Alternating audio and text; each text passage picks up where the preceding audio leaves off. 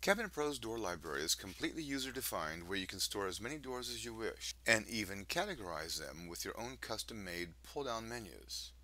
Here, for example, we have chosen to categorize our door library where the main menu headings are our various door styles and our subheadings consist of the material with which we make those doors.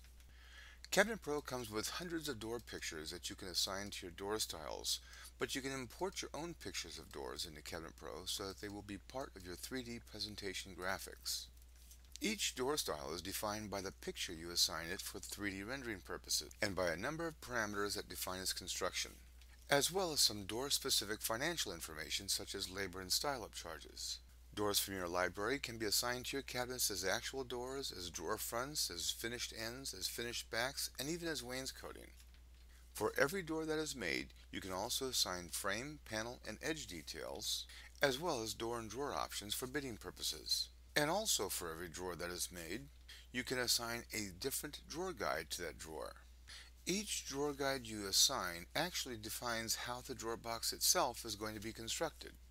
The style of drawer box being made, what kind of clearance exists between the drawer side and the cabinet side, the cost of those drawer guides, and even the location of your holes for attaching the drawer guide. Here we have a simple drawer bank containing 5 drawers. We have assigned 2 different drawer guides to the top and bottom drawers of the same cabinet. The entire construction, bidding, and machining associated with every aspect of these drawers and drawer boxes are taken care of by the simple choosing of a drawer guide. Of course, Cabinet Pro allows the making of doors and drawers as part of a cabinet, where you can not only have different drawers in the same cabinet as we have just seen, but also different door styles. And Cabinet Pro also allows the making of doors and drawers without cabinets.